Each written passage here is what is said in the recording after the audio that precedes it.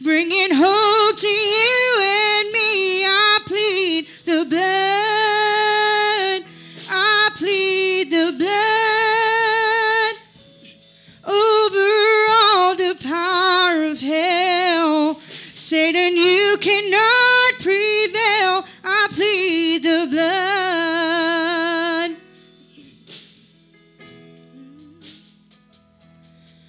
For our lost and dying loved ones, the blood still saves today.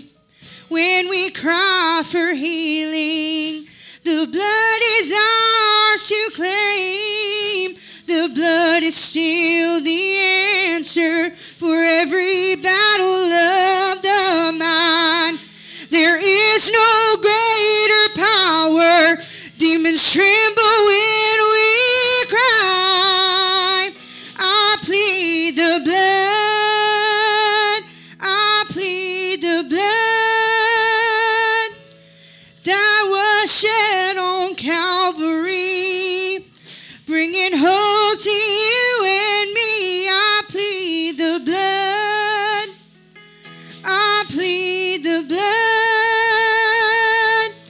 over all the power of hell. Satan, you cannot prevail. I plead the blood.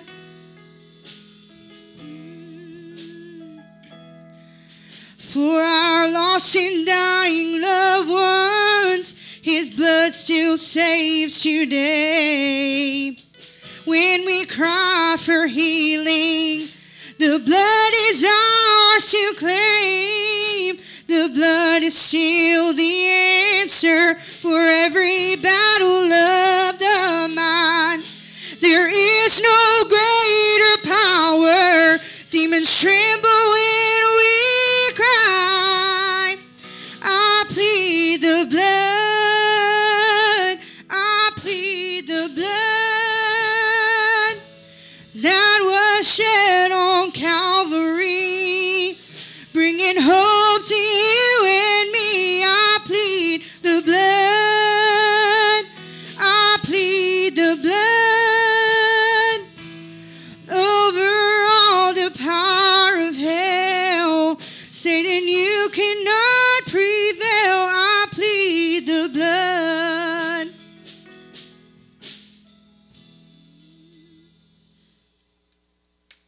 Good job, sister. Praise God. Hallelujah to Jesus. Hallelujah, Holy Spirit.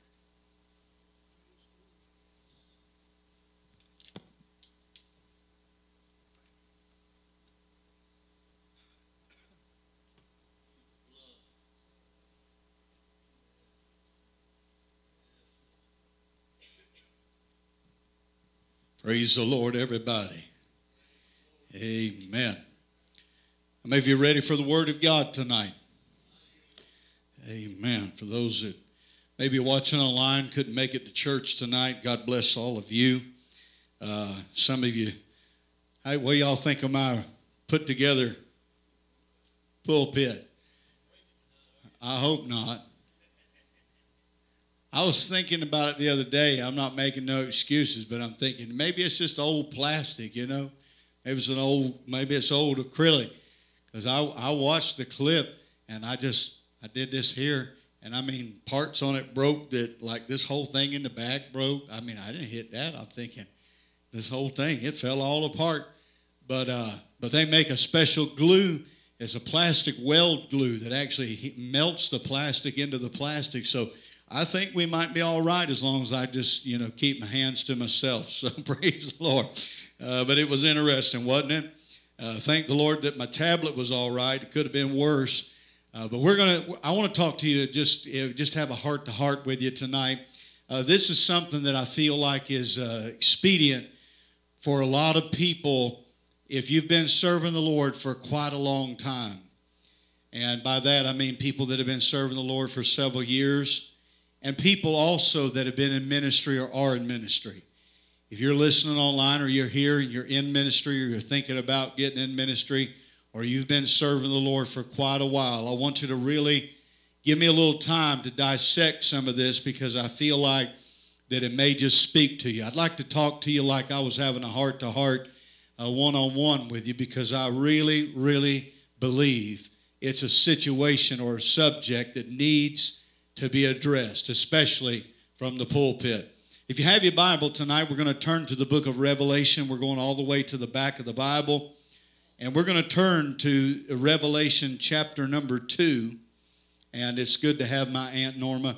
I try not to ever embarrass anybody. I love her to pieces. Always glad when she can be with us.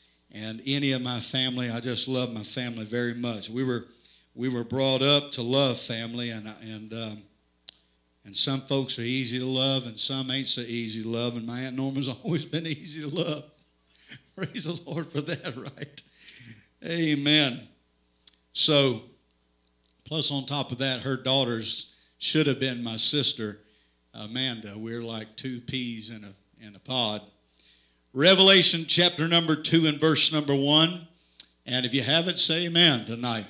Revelation 2 and chapter number 2, verse number 1. And I want to read through to verse number 7. These are very, very common passages for anyone that has ever been serving the Lord for any length of time at all. But he says here, dealing with the church at Ephesus, unto the angel of the church of Ephesus write. How many of you know who the angel is? When the Bible refers to the angel, he's dealing with the pastor of the church. Somebody say pastor. That's who he's dealing with. These 7 angels, these are the men of God, the pastors, overseers over the flock of God in these 7 places. But he said, unto the angel of the church of Ephesus write, these things saith he that holdeth the 7 stars in his right hand, who walketh in the midst of the 7 golden candlesticks. He says, I know thy works, and thy labor, and thy patience, how thou canst not bear them which are evil, how thou hast tried them which say they are apostles, and are not, and hast found them liars, and has borne and has patience for my name's sake, and has labored and has not fainted. Very important that you understand that Ephesus was such a church that the Lord could say, you've been working for me and you have not fainted. In other words, you're still in the fight. But listen to what he said, verse number 4. He says, nevertheless, I have somewhat against thee, because thou hast left thy first love. Thou hast left thy first love. You've heard preachers, possibly, people say that you've lost your love, you lost your first love. That's not what the Bible said. Say amen, somebody. It said, thou hast left thy first love. Remember, therefore, from whence thou art fallen, and what did he say to do? He said, repent. And do the first works, or else I will come unto thee quickly, and I will remove thy candlestick out of its place, except thou repent. You know what that tells me? That tells me that repentance is the needful element to achieve what is pleasing in the eyes of the Lord for the church at Ephesus. Verse number 6, but this thou hast, that thou hatest the deeds of the Nicolaitans, which I also hate. He that hath an ear, let him hear what the Spirit saith unto the churches. To him that overcometh will I give to eat of the tree of life, which is in the midst of the paradise of God.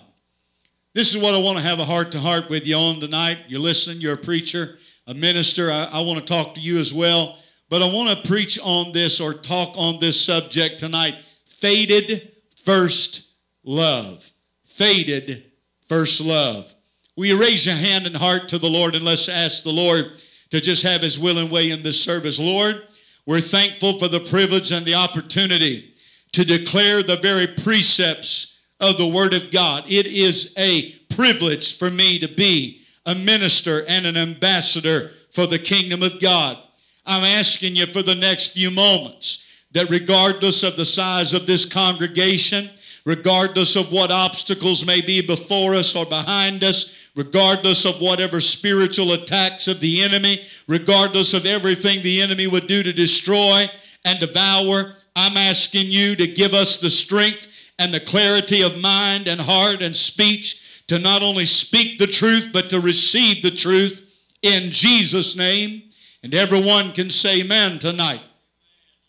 Amen. But I want to talk to us on the subject of faded first love. Faded first love. I have found myself personally that in many dimensions of our lives, that whether it's a job or a relationship or ministry appointments or marriage, etc., etc., in all of these different things and elements of life, that there is a tendency for us to lose the excitement and the passion that we started out with. If you look around at people that get involved in marriage, one of the things that always breaks my heart, and I guess this may be because it's coming from a heart and mind that sees things differently than somebody that may be going through the moment. But my wife and I, we've been together since she was 13 and I was 15 years old. And so I can't quite, I've counseled with people. I've been right beside. I've been through stuff with people. But I can't honestly say that I've been through divorce. So I can't really side and relate as much as I wish that I could with people. But when I see people go through marriage troubles and you see them so easily throw in the towel, as we say, and just quit so easily. The first little storm that comes along, or the bills aren't so great, or maybe the kids are giving them a fit, or something's going on, and they just so easily are ready to quit. And then you watch them give up, and then they move on. I always have the hardest time understanding that, because that's not what the way that I operate. I just don't see things that way. I believe that there are times that maybe things don't work out, and people do. They do in life. They move on. And I understand that. But I believe there should be this tenacity, and there should be this resilience against obstacles and confrontation and trouble in life, that you don't just give up so easy. And if I'm right, say amen. When you become a child of God, even the more so, as a Christian, we ought to do our best to have a resilience against the tendency to lose that passion. But what a lot of times I see people, they start out excited. And this is the part that I think that bothers me the most. I even shared this with my wife recently. I said, looking back, I said, it almost makes me reluctant to want to marry somebody, marry two people to each other, because I've had a few people that I've married through the years, and I watched them. I saw them when I sat down with them and I talked about them being married, and we went through all the different aspects of marriage, and I counseled them, and I talked about the goods and the bads, and about making sure that you're in it for the long haul before you commit. And they were excited. They loved each other. You could see the love in their face. You could see the anticipation. You could see the way they looked at each other. By all accounts, it looked to me like they were absolutely madly in love with each other. But then you give it some months and years, and time goes on, and then the next thing you know, they're blocking each other on their Facebook account, and they're not answering each other's phone, and they're talking bad-mouthing each other to this one and that one and the other. And how do you make that gigantic leap from way over there to way over here? How did you get to that point? I mean, that same person that one day you used to run your hands through their hair, and you looked at them and your heart just melted when you looked at them and you thought about being with them the rest of your life. How do you make that gigantic leap from there to way over there? Now, I know that there are problems that come into marriage, but the one that I want to deal with for just a moment, for you to understand the direction that the Lord had put me in, the element of a relationship that begins to fade, and it's not as fervent, and the passion's not there like it one time was. You understand what I'm saying? You look at it in the beginning stages, but in many aspects of life, there's this tendency to lose something along the way. And you see somebody, they go through the process of marriage, and no longer are they excited about that person coming home from work. They're not excited about taking a picture with them. They're not excited about going on a date with them. But there was a time that they were. And so what is it that happened? What is it that transpired? What did they lose in that relationship that caused them to find themselves in a place that they no longer want to be with that person? Their love is not the same as it used to be. Now, you've heard me testify, probably if you've been under my pastoralship or preaching for any length of time, you may have heard me tell this. It's an embarrassing story, but it does bear relevance to what we're preaching about tonight. But whenever I wasn't even saved, right before the Lord had really came in and done a work in my life, my wife had been praying for me, and you've heard me tell the story of how that one night while we were laying in the bed getting ready to go to sleep, that I looked at her and I said, you know, I don't know how to tell you this. I said, but I'm not in love with you anymore. We had been married for a few years. We had at least one child, maybe another on the way. I don't recall the child situation there, but I know we had at least one child together. We've been together for many years at that point because we had dated 4 years before we ever got married. And so I looked at the woman who committed herself to be with me till death do us part. And I said, I'm not in love with you anymore. I want you to know that is a devastating blow. It doesn't matter on what end you're on. For somebody to feel that, and it was tough for me because I literally did feel that way. I thank God that the Lord allowed me, and this is proof. If you're in a situation going through the same thing, or you've got a family member going through similar and they say, I fell out of love, I'm proof that you can fall back in love again. So thank the Lord for that. Can you say, I thank the Lord for that? But I had told her, I just don't love you the way that I used to. And I said, you know, to be honest with you, I said, if something were to happen to you, it'd break my heart.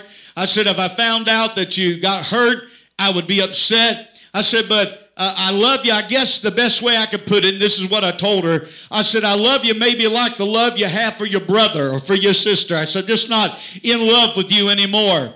And I remember that night, you know, I rolled over in the bed to go to sleep, and I could feel the bed shaking as she was crying and upset that night, and rightfully so.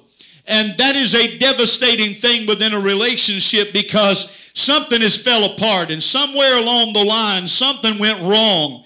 And that is a heartbreaking thing. Can somebody say amen? That two people that used to love each other so much. If you got anybody that you got any children or someone that are close to you, and what people don't understand is that whenever two people fall apart, they don't just fall apart themselves, but everybody that is interconnected with them goes through the same process as well. You know, it may be like with me, with my daughter and her separation with her husband. And for me, it was difficult because this was my son-in-law. This was someone that I had called son. This was someone that I had got Christmas gifts for and that I tried to mentor as a father, and I did the best that I could. This was someone that I cared about. And so when she went through the divorce, not only did she go through it, but we went through it as well. And so it breaks a lot of hearts. And there's a lot of unnecessary things a lot of times that if we could just look back in retrospect, that we could change a lot. And while I'm on the subject tonight, I don't know why I feel like saying this. Maybe it applies to at least somebody. But it breaks my heart when you see people that fall apart like this. And it really doesn't make a lot of sense because when they fall apart, a lot of times, you know, they've stopped doing something with themselves. They don't comb the hair like they used to. They don't brush the teeth anymore. They don't try to do anything with themselves. And now the relationship falls apart. And sometimes there are certain elements of that relationship that contribute to it. And you're going to know what I'm talking about when I say this. But has it ever ceased to amaze you as well that when people fall apart, that when they start looking for another relationship, that all the things that they could have done to fix the last relationship, now all of a sudden they're going to change? Am I right, anybody?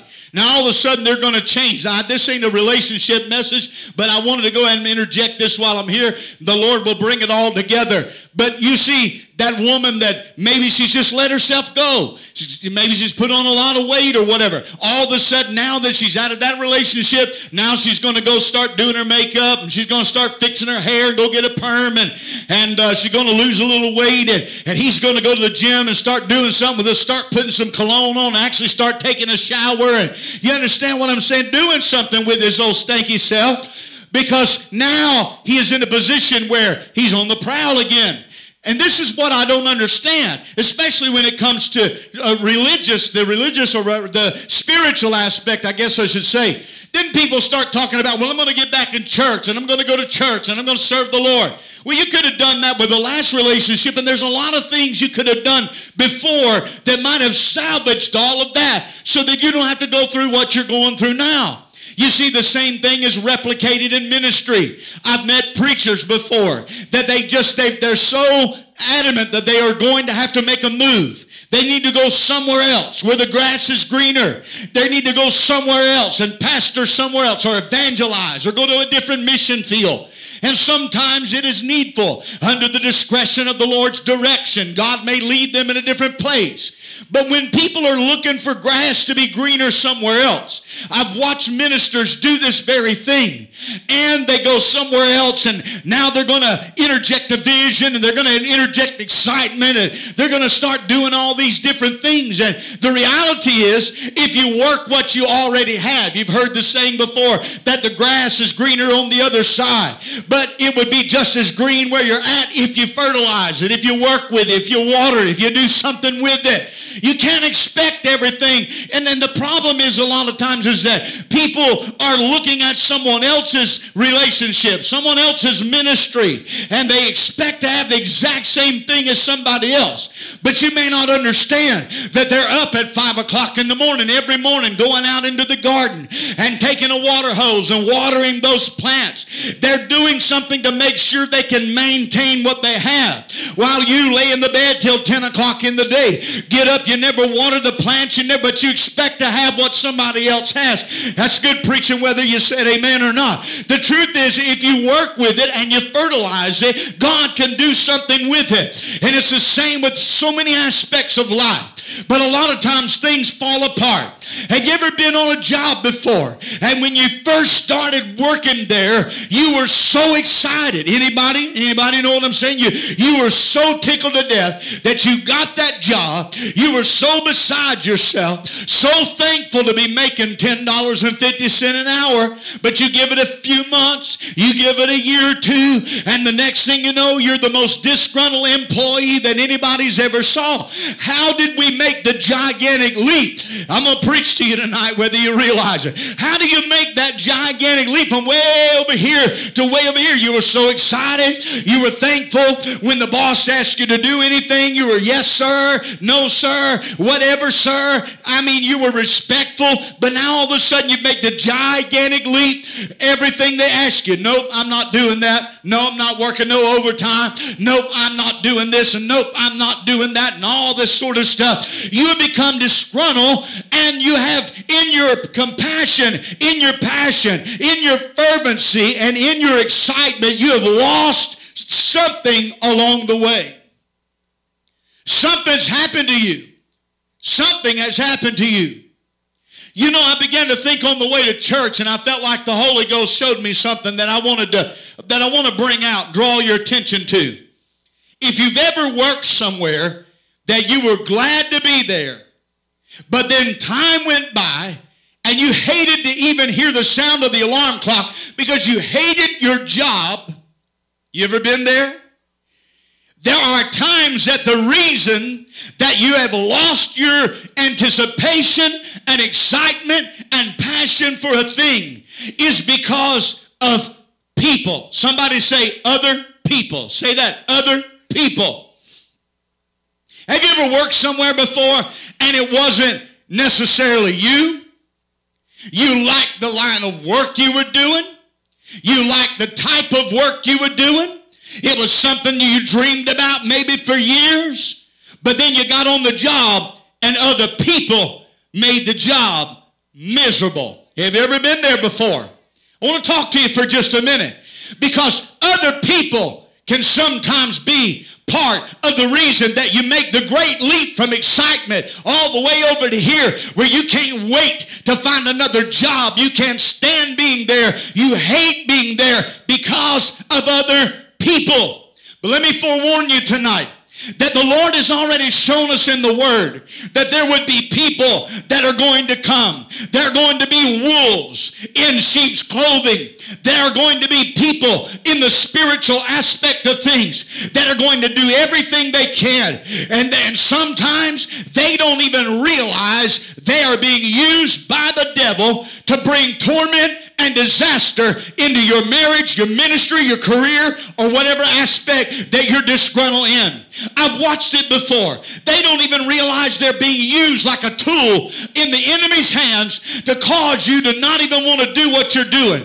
Whether you're a preacher and you got some church member who's making it so difficult you're ready to quit, whether or not it's somebody that's in a marriage and it's somebody that won't leave your husband alone and you're just about ready to resign the marriage because you're tired of somebody always trying to push their way in and take your man away from you. You understand what I'm saying? There's always this other aspect of other people. There are some of you that would tell me tonight, if it was just me and Jesus, everything would be all right. But I've got to deal with hard-headed, stubborn, aggravating other people who have made it miserable for me to live and to succeed and to have anything. The problem is that I see within the church is that sometimes when it comes to, and I'm just going to talk about the congregation side of things, there are other people that you go to church with that when you first went to that church, you wanted to be there. You wanted to sing in that choir till you got in that choir and you had to sing beside somebody that's never on key, somebody beating a tambourine in your left eardrum about to blow your ear, or that nobody was in tune on the platform, or somebody was in the wrong key, or it wasn't your style of worship, or somebody decided they didn't want to have choir practice. Or I'm telling you, I've been pastor long enough. I've done seen and heard about everything. People never cease to amaze me when it comes to problems and troubles and things people don't like. But you got somebody else that caused you to quit going to the choir. Somebody else caused you to lose your excitement. You used to be looking forward to go to church, but now you can't stand to go to church. What has happened to you? You've let somebody else steal your thunder. You've let somebody else steal your zeal. Honey, let me tell you, when it comes to the will of God, if you know you're in the will of God, you get up, you put your church-going clothes on, whatever you're going to wear. If you just come in from work, come on in your work clothes. It don't matter. Get yourself together, get to the house of God, and when you get there, if other people is your problem, if it's somebody else who's always got something silly to say, I'm just going to step over the bow of the ship tonight and say stupid. If somebody else got something stupid to say, and they walk up to you and say the most outlandish, dumb thing you've ever heard and blows you out of the water, go to church, quit worrying about what she said, he said, they said. Go to church, stand there, and when it's time to worship, put your blinders on, put you a set of earplugs, figuratively speaking it, and hear the word of God and get what you need from the Lord. Because if God put you in that place, he put you there knowing that there would be other people. He put you there knowing there are going to be distractions through other people. There are going to be people that are going to try you and cause you to want to quit. How far have you gone, preacher? How far have you gone, church member, that you're going to let somebody stop you from doing what God has commissioned you to do? You have no zeal, no ambition, no love. You're train wrecked. And you don't want to go on because you're tired of dealing with people. Let me tell you, if you can't handle people being a sore in your side or a thorn in your flesh, if you can't deal with aggravating people, the last thing you need to do is get into ministry. Please, spare somebody. Spare the flock of God. If you cannot deal with people, stay at home. Get a box of Ritz crackers and some sausage and cheese and eat it and watch an old movie or something.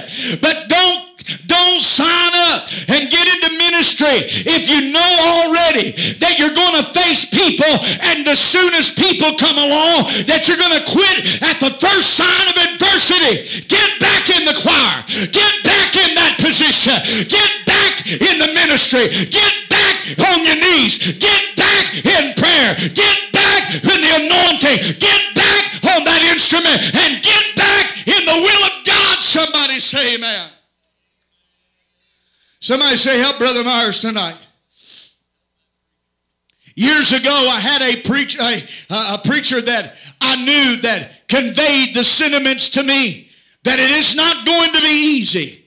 And I knew what he was saying was true. But it was only until that I actually went through it myself that I was able to realize the volume of what he was saying.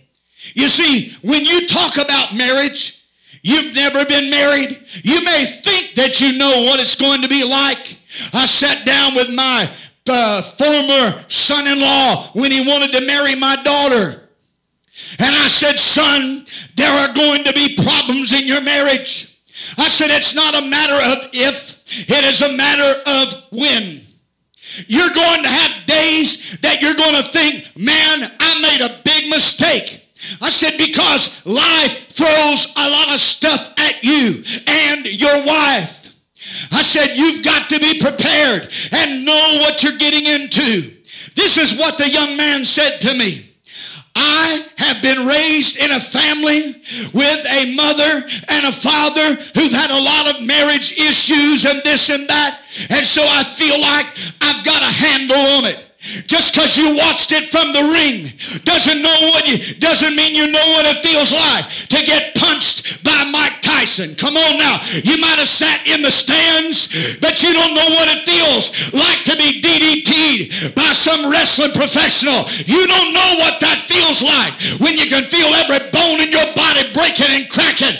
And the same way spiritually, you may think you know what you're getting yourself into, but whenever you're in the arena and you're going through it, it has a way of bringing reality to the forefront. Years ago, I was on a job, and anybody that knows me, you know that I love craftsmanship type things. I love to build. I love to work on stuff. I love to you could ask my mom as a kid. My mom came in. I thought she was going to have cardiac arrest. No wonder my mom is still alive to this day, all that I put her through. But she came in one day and she had a new TV. You remember the ones that had a screen and it looked like it was in a cabinet? Some of them had a record player and all kind of other stuff in the top of it. Boy, that's going back, way back, ain't it? This one didn't have a record player, but it was a cabinet style. Real nice. I don't know if it was slightly used, but I think it was brand new. I had the whole back of the TV off, taken apart. When my mom came home, what are you doing, son? I said, I want to see how it works. But all of my life, I've been intrigued by how things work, putting things together. And it has helped me through life to be able to know how to fix things and build things. I love working with wood. I love it. If you look around the church, you'll notice several different things in this church. This whole entire platform, me and my boys, when we first came here, we remodeled and built this entire platform up here, the knee walls, everything, just as the vision God gave. That sound booth in the back, built that. Many different things throughout the church, built. And I love to work with wood. But I'm on a job one day, and I'm watching this guy. He is a carpenter by trade. He is an expert. I mean a professional. I'm probably what you might call a hobbyist. But I love it either way. And I'm watching this man as he's working, and I'm admiring his work. How skilled that he was, Brother Eric. He was so good. I mean, his corners were so perfectly mitered. And he was working with crown molding. He was building cabinets, and I was so impressed. So I spoke up one day. He was an older man. He was way up in his age. You could tell he'd been doing it for years. When you get around craftsmen, you can tell a lot of times by looking at their fingers. May sound crazy, but you worked in construction. A lot of times it has a way of affecting and forming your fingers in a certain way. You can tell. Even back in the day with people that swing a hammer, they call it hammer hand. Just where you've held a hammer in your hand so long that your hand begins to change shape with your hand. But I could tell this man had been doing it for years, and I approached him, and with a smile on my face, I said, I love your work. He said, well, thank you. I said, I absolutely love working and building with wood. He paused and he looked at me. And he made a statement that stuck with me for many years. He said, be glad that you never did it as a profession if you really enjoy it as a hobby. I said, why is that? He said, because it would have most likely destroyed the fun and the thrill.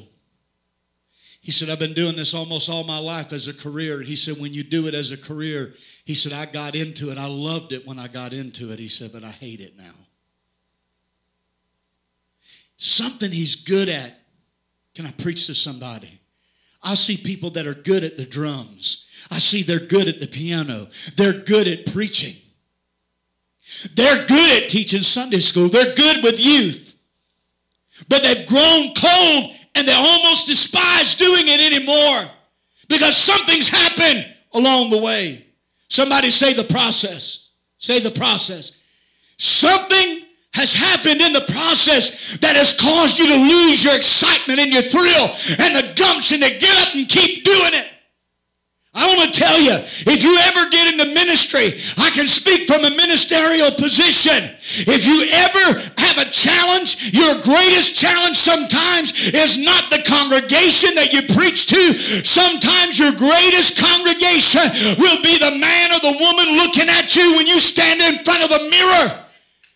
Keeping yourself motivated, keeping yourself on fire, keeping yourself prayed up, keeping yourself motivated to get up and do it one more time. Can somebody say, Lord, help us all? Because the process can be brutal. There is something in the medical field they call compassion fatigue. It is a sad, very sad element to a person's career, compassion fatigue. You see these medical professionals that deal with people that come in with major injuries. Sometimes their leg may be nearly lacerated off. There are times they have to go to a family and say, I'm sorry, but your son passed away on the surgery table. There are times that they have to go to that waiting room and say, he didn't make it through surgery. They begin to deal with that compassion fatigue, and what happens to them is that they've done so much for so long, and they've seen so much hurt and so much pain and so much destruction that it begins to rob them of the emotion of love and compassion. And they no longer feel bad for anybody that's hurting. Some of them are like that because of what other people have done to them. Can I tell you, I told you other people can be a problem sometimes in ministry. I've had some along the way in pastoring. You know, the Bible said to give heed to them that watch for your soul, that they may be able to do it with joy and not with grief and that sort of thing. It's in the book of Hebrews, I believe the latter book, part of a chapter there. But I have pastored people that made pastoring miserable. I'm not joking. It's sad. I have pastored people that made pastoring miserable. They made me not want to pastor. They made me wish I'd have never said yes. They were miserable people who make other people miserable. And if you're not careful, you let those people dictate to you your calling. God called you in spite of them. God called you knowing that they were coming.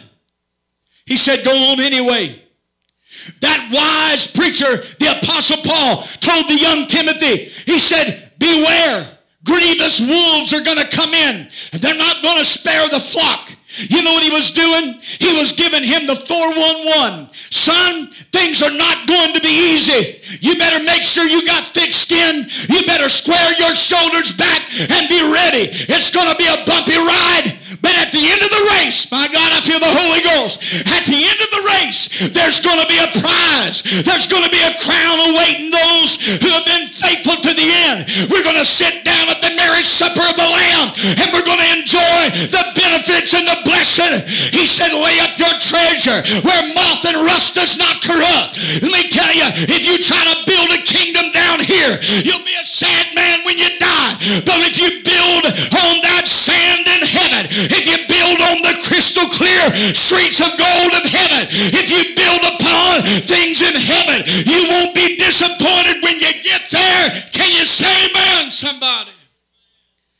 Oh, I'm telling you tonight, it's a sad, sad thing.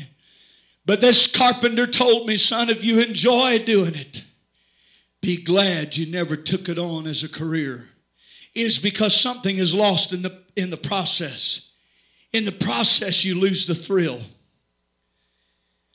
Can I tell you something here tonight that is not very spiritual? It's not very popular, but I don't try to out-spiritual nobody. I don't try to be the most popular preacher. I'm just here to tell you the truth.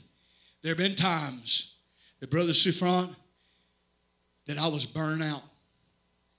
This is where a lot of people hit the ministry brick wall of burnout. You do, and you do, and you give, and you give, and you give, and you give some more to people that could care less. You fight for people who don't fight for themselves. You stand up for people who wouldn't stand up for you or spit on you if you were on fire. And after a while, you begin to get burned out. Do you know, I watched some of the most faithful saints of God do the very same thing. It is imperative that you hear this message tonight if you've been serving the Lord for any length of time.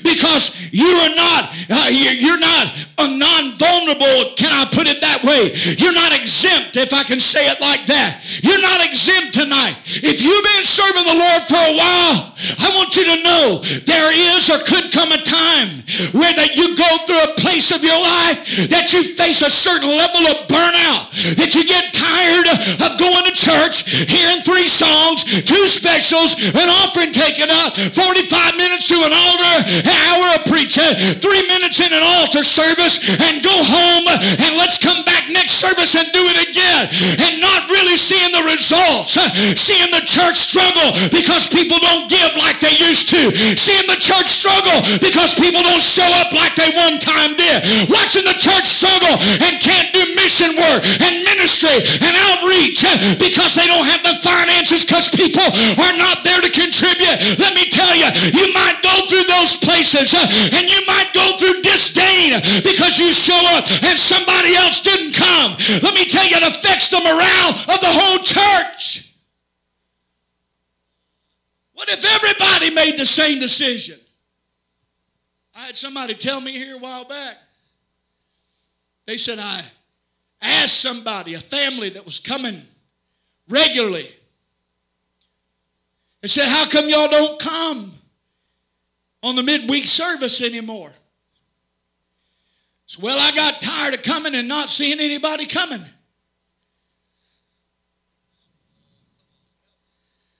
So let's take a whole nother family out of the equation, because what that tells me is the morale affected them. And if they quit, they're going to affect the morale of somebody else. You may not understand this, but people say it all the time. They say, well, you know, we're going to throw him or her a pastor appreciation. I have preached other pastors' pastor appreciation before. And when I do, I go out of my way to do everything I can to get it across to that church. It's great to honor a man or woman of God one day out of the year. But the greatest pastor appreciation you can give any pastor is just show up. Just be a part of what's going on. Because the morale, and if you think think you get affected when people don't get in, if you think you get affected when people don't support the fundraiser, when you stayed up all night baking cookies and nobody hardly wanted to buy them, or you set up for a party and hardly nobody showed up, how do you think the people in ministry feel? My Lord, help us tonight. I'm trying to help somebody.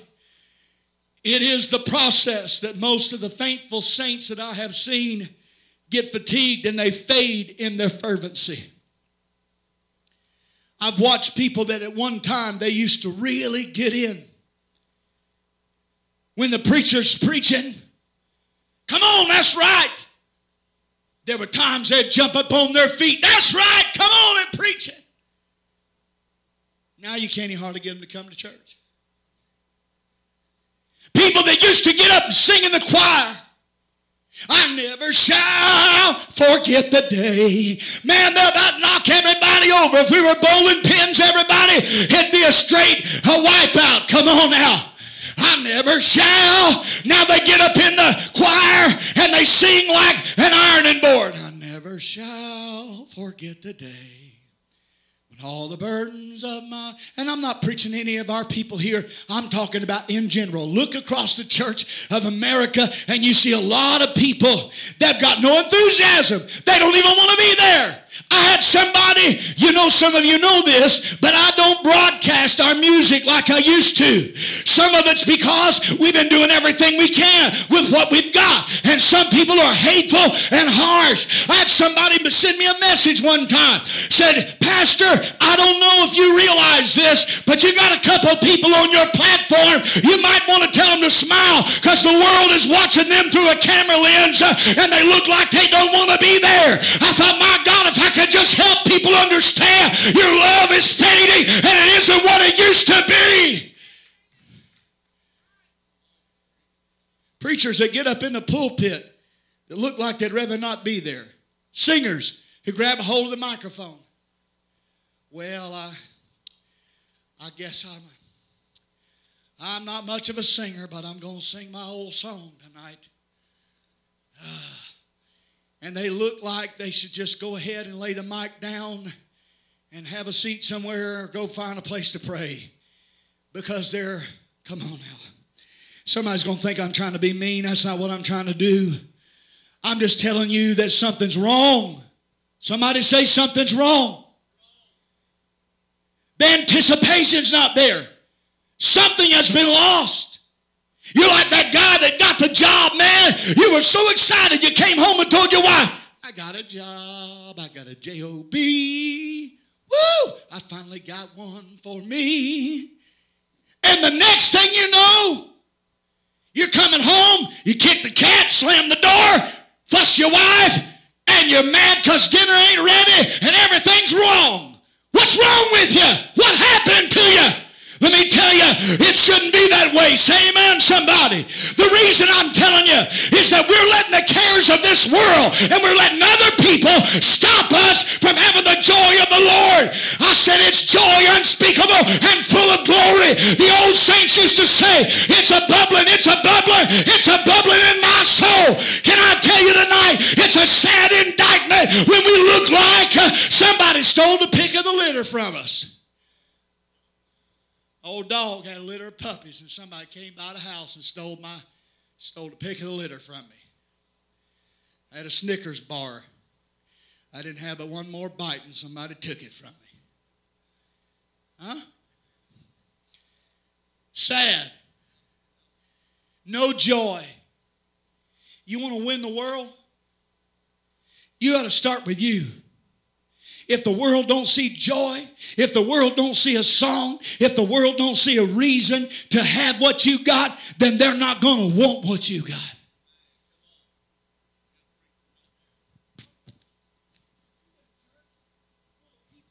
Who look like they're excited. You realize tonight, I got to get into this because there's so much meat here. But do you realize you could be very good at what you do? But you don't come across very good at what you do. You could be the best guitar player in the entire state of Florida. But your attitude can ruin it all. Come on now. You might be the best pastor's wife anybody's ever saw, but you let a handful of people get on your nerves, and your attitude lately stinks. Come on now, Pastor, help us all. Something's happened in the process. Something during the process has changed you. So, Pastor, you used the text of the church at Ephesus. What about Ephesus? Let me talk to you about Ephesus for a minute. I want you to see some of the important things about Ephesus. If we were to testify, if Ephesus was alive and well today, that church of then was alive and well today, the testimony of Ephesus would have sounded something like this. It's an active church. You look at what the Lord said, it was an active church. They were busy. They were busy doing the Lord's work. They were not just that, but they were a faithful church. They were continuing on. They had patience. He mentioned it in 2 different occasions. Thou hast borne and you've had patience. You've dealt with a lot of stuff and you're still in the fight. Not just that, but they were an organized church. They weren't a ragtag bunch of people who didn't have their act together. They were an organized, recognized church that was recognized by God Himself. Not just that, but they were a compassionate church. He said, you've had compassion. You've had patience. You've borne and dealt with people. You've dealt with stuff. You've shown charity. You've shown love. I'm thankful for that. Not only that, but they were an evangelizing church. They were a church that was actively trying to reach the lost with the gospel message. Not just that, but they were a church who stood by their convictions. Let me tell you that just because your pastor preaches gun barrel straight and shoots with both barrels every service, that don't mean that you have not had or have a faded love experience. Doesn't mean that you've left your first, doesn't mean that you haven't left your first love. This was a church, the Bible said in verse number 6, but this thou hast, that thou hatest the deeds of the Nicolaitans, which I also hate. And then he also told us in the Word of God, he says there, nevertheless, I have somewhat against thee, thou hast left thy first love. But this is what he says in verse number 2 and 3. Listen, I know thy works, thy labor, thy patience, how thou canst not bear them which are evil. In other words, you don't put up with junk. Thou hast tried them which say they are apostles and not. When somebody rose up and said, I'm a man of God, they tried them and proved whether they were or not. They had convictions and they stood by their convictions. But yet the Lord said, nevertheless. Somebody say, nevertheless. You know what's interesting about the way the Lord goes about this? Is very interesting. You read it yourself, you'll see it. The Lord, He commends them, celebrates them, then He drops the bomb of nevertheless, and then before He's done, He commends them again. I thought this is very interesting because the Lord's way of handling these people is a lot like a father handles his children. Listen, sit down, son. I just want you to know, I've been noticing you've been doing real good in school, and I appreciate the fact that you did the dishes the other night. I saw you took out the trash last Tuesday. But listen, I got a couple things I need to talk to you about. That's the way the Lord handled it. He didn't come with a belt. He didn't come with a bat right away. But He commended them and said, I see some things you're doing right, but there's something wrong. And let me tell you, church, a lot of times we preach about Laodicea and we talk about the lukewarm church. Am I right? You hear in the Pentecostal church a lot of preaching on the lukewarm church. But I would venture to tell you that there's a lot of people that are just as guilty as Ephesus. They're still evangelizing, but they don't have the same love that they did when they started. They're still pastors' wives, but they don't have the same love that they had when they started. They're still preachers and pastors, but they don't have the same fervency and love and desire and all of that. That the thrill is gone. They've left the first love. What I'm telling you is like the song that you hear that they sing sometimes says, I don't want to go through the motions. There's a lot of people, they're coming to church, they're going through the motions, they're showing up, they're pulling up in the parking lot, taking the keys out, throwing them in the purse, coming in, sitting in the church and going through the motions, but the love that they one time had is not there.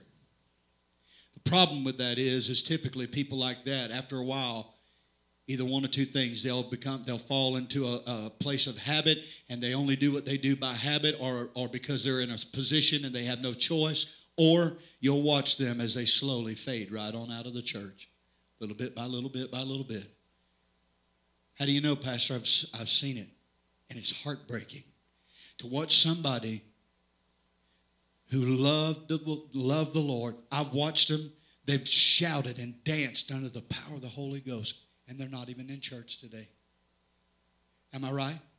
I've watched people who have talent and gift to play instruments for the Lord, and I've watched them bless congregations, and I've watched people when they sing. I've watched these folks, they just go to the altar and cry and talk to the Lord and get things right. But some of them same people are not in ministry, not in church anymore. They've let something come in the way. You know, this is what I want to ask you. When the night is long, and when the monotony of doing the same thing week after week after week after week, day after day after day of serving the Lord, same thing today as it was last month, same thing today as it was 2 years ago. When the monotony comes along, will you let it steal the one-on-one passion that you had with the Lord when you first gave your life to Him? Are you in love with the Lord tonight? Are you crazy in love with Him like you once were? You know what? You may not realize this, but it shows in your worship. Now, I've met some people that could really put on a show, and it wasn't nothing to it. But for the most part, it shows. It shows. You want to be there or you don't. It shows. Let me close with this. We know that Ephesus might have been a church that the Lord could commend, and nevertheless they had somewhat that He was against. But in closing tonight, what if it were possible that the Lord could come into this church service tonight and do like some employers do? You ever heard of a 90-day evaluation? Anybody ever heard of that? Now, I've been an employee and I've been an employer, and I know how to talk from both sides of this thing because I've seen both. But in the corporate world, they have sometimes evaluations, and they're going to evaluate your job performance and such as that. If you've done real well, sometimes they'll give you a promotion.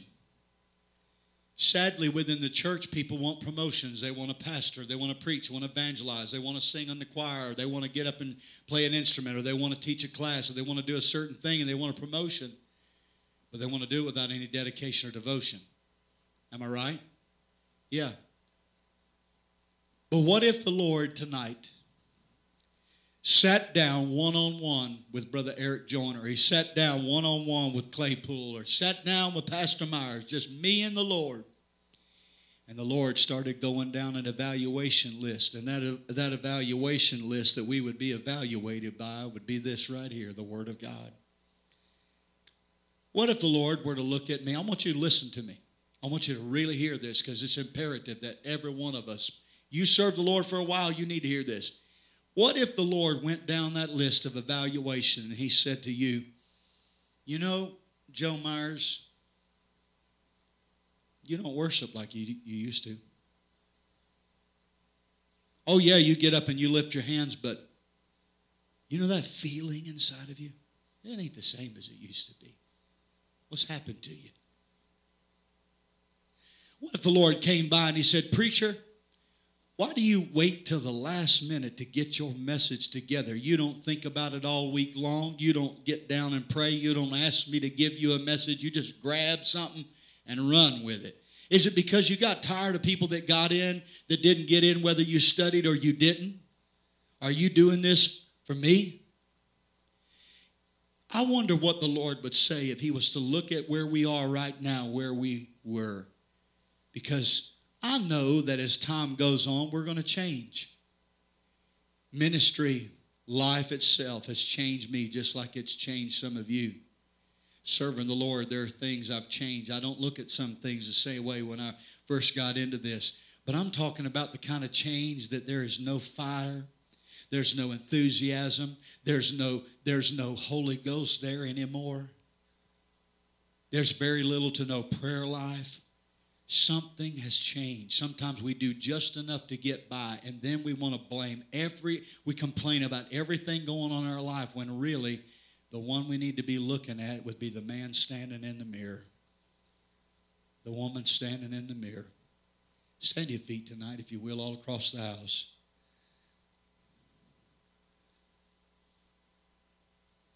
I've had guys along the way that I have hired to help me to do ceiling work. Years ago, I had about 8 to 10 guys that were working for me.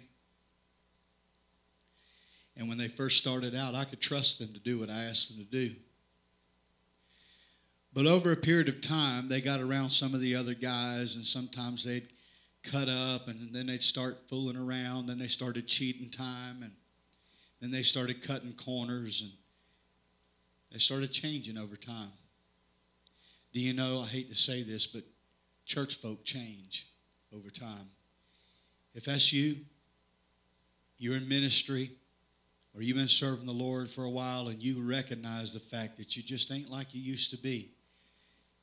You might say, well, I'm just going to find me another church and that'll fix it. If I can get a better preacher, that'll fix it. No. You're going to have to fix you with you and the Lord in the altar of prayer. I'm not telling you good preaching don't make a difference. I'm not telling you good singing don't help. But I'm telling you, if you want to get better, you're going to have to start right here with you and the Lord. We'll give you an opportunity tonight, giving this altar call. I'm done tonight.